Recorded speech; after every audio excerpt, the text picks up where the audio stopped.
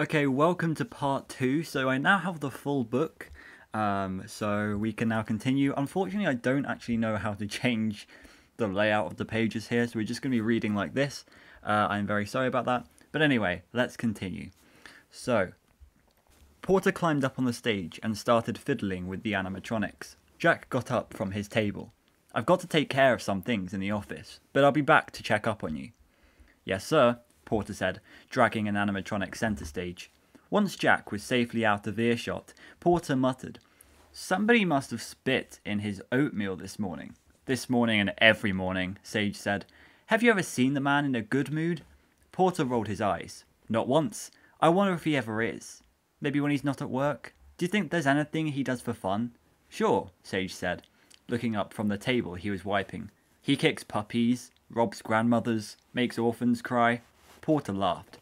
"We'd better be quiet or we'll get in trouble." Sage grinned. "When aren't we in trouble?" They worked quietly for a while. Once Porter had things working on the stage, he felt a strange presence in the room. The hair on the back of his neck prickled. He felt like he was being watched. He turned around and saw he had been right. A little girl around 4 years old was standing right at the edge of the stage. She looked up at Porter with big brown eyes. "Hi," she said. "Hi," Porter said.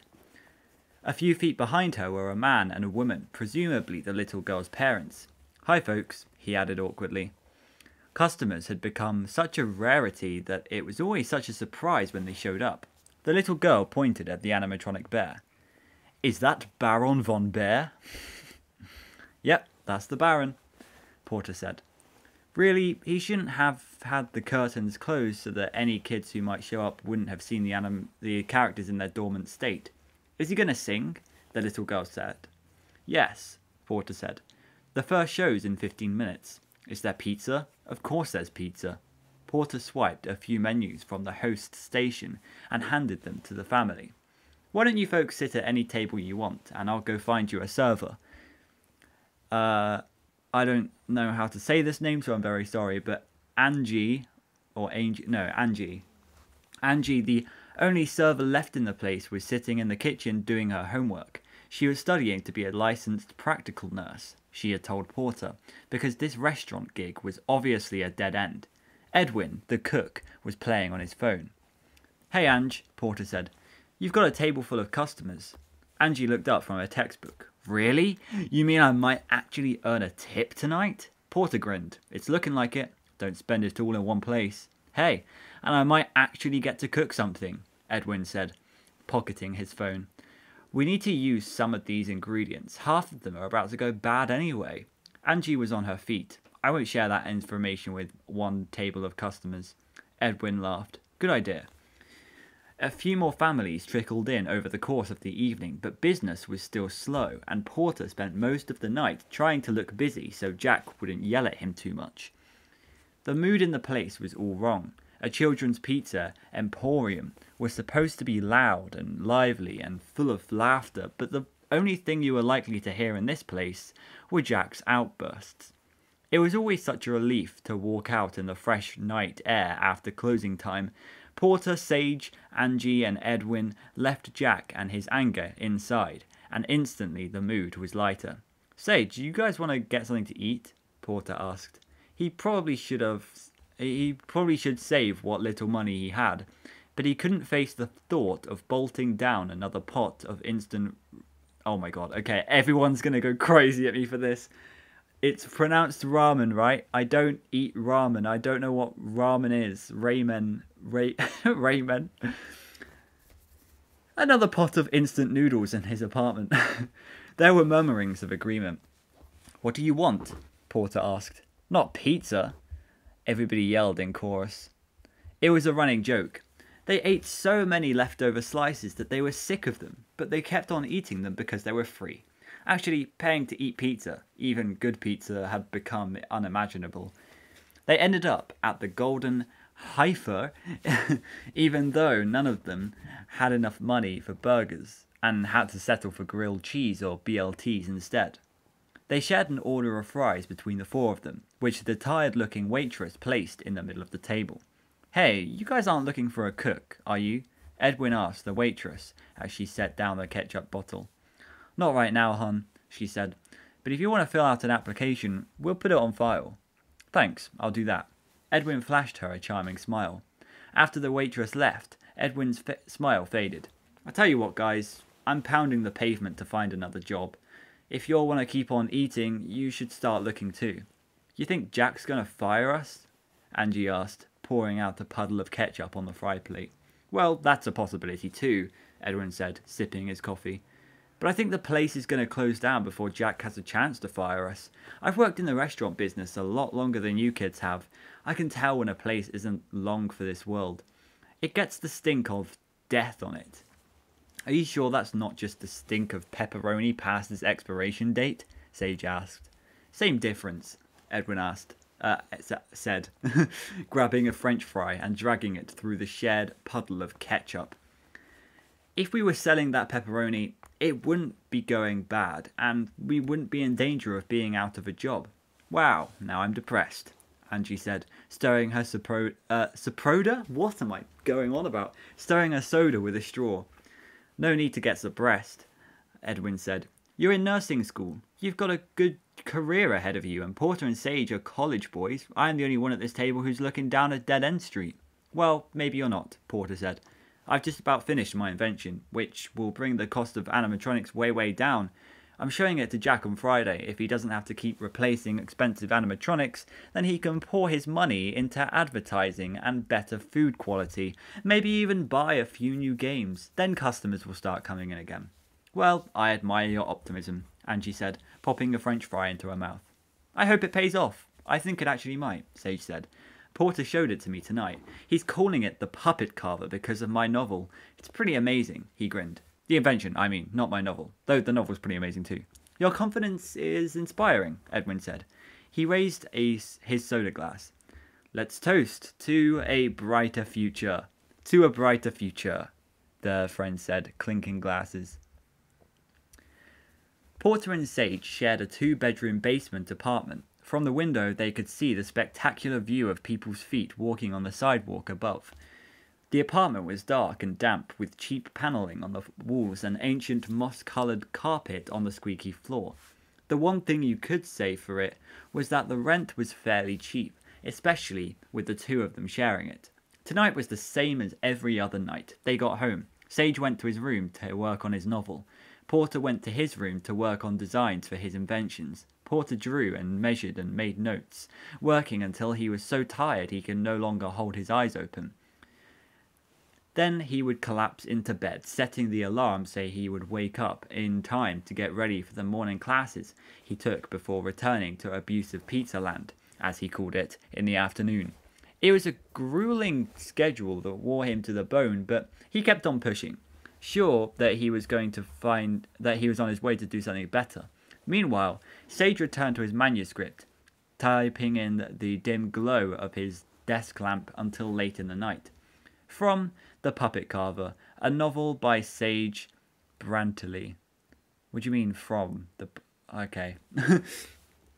Sylvester Pine emerged from the chamber as a perfect specimen. The first thing he saw were his hands, which were fully jointed. He watched himself curl them into fists, then straighten them back out and spread the fingers apart. Remarkable, yes? His creator said. Sylvester nodded. Would you like to see more of yourself? His creator asked. Sylvester nodded again. His creator smiled. You are programmed with the power of language, both the ability to comprehend and the ability to speak. When I ask you a question, please answer it with a yes or no. Now, would you like to see more of yourself? Yes, Sylvester said. The words slipped from his lips effortlessly. Good, his creator said. Follow me. Sylvester let his creator lead him to a large piece of glass he somehow knew was called a mirror.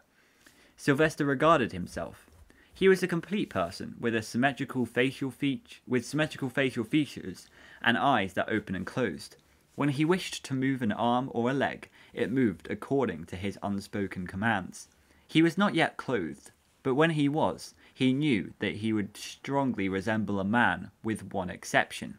The surface of his face and body, unlike his creator's, was not soft and pliable, because instead of flesh, he was made of smooth, solid wood. "You're a handsome fellow," his creator said, "and a highly functioning one. You can think, you can move, you can talk. You have 3 of the 5 senses regular humans have: sight, hearing, and smell." "What senses am I missing?" His creator shrugged. "Nothing's very important. You don't... Oh, sorry, nothing very important. You don't have a sense of taste because you have no need to eat. And you don't have a sense of touch because we haven't been able to perfect the technology yet. But this isn't a wholly bad thing. You'll have no ability to feel heat or cold or ability to feel pain. In some ways, this lack makes you superior to those who have it." Sylvester touched his left hand with his right hand. Then he reached out and touched his creator on the shoulder. His creator was right. Right? His creator was right. Sylvester felt nothing. I do want to say, this part here, for some reason it reminds me of the Afton dialogue at the beginning of Sister Location. You know, when he goes, "She can dance, she can sing, she has equipped with helium balloons." You know, it's the part where he goes, "You can think, you can move, you can talk, you have 3 of the 5 senses." You know, it has the same structure for some reason, I think. I don't know, that's a tiny connection, obviously, but it just reminded me of that. Before Jack entered the house, he took off his shoes. Becky forbade... Oh, sorry. For some reason I thought it was a name, even though it doesn't have a capital letter. Becky forbade wearing shoes inside because they might scuff the beautiful new hardwood floors. Jack understood this. He knew how much the new flooring had cost. He had paid for it, but taking off his shoes and holding them in his hands still made him feel strangely sneaky, as though he were a thief trying to break into his own house. He walked into the newly remodeled home. The hardwood floors gleamed. The new living room furniture was sleek and modern, if not as comfortable as he would like. Becky loved to watch all those shows about redoing houses, and she had really put her heart and soul into making their comfy, older house look elegant and new. But when Jack looked at his plush surroundings, all he could see was money flying out of his pockets. He found Becky at the kitchen table, reading a home and garden magazine and sipping a diet soda. Even though it was late, she was still dressed in a designer blouse and dress slacks, her hair and makeup perfectly in order. Ever since she got the house looking the way she wanted it, it was like she had to look a certain way too. No more lounging around in sweatpants. She had to match the decor. She looked up from her magazine. "You know, I've been thinking we might want to knock down a wall between the living room and dining room," she said. "Have more of an open concept." "An open wallet's more like it," Jack said. "My wallet."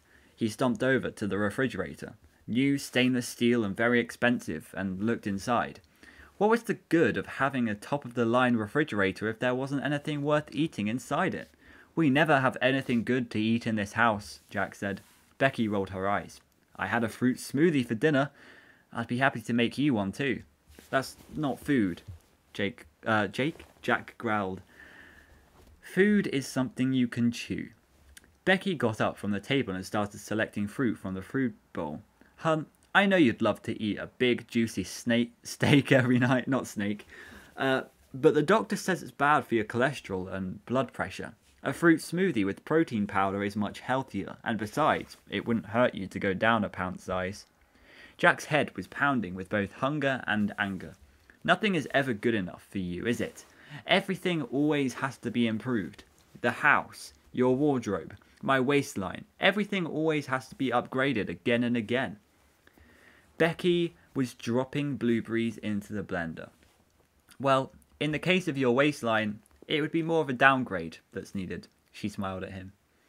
It was the same smile he used to find radiant, but paired with tonight's criticism, it was just annoying. "That's not funny," Jack said. "Stop making that smoothie. I don't want that smoothie. I'm going out for a hamburger." "But your cholesterol..."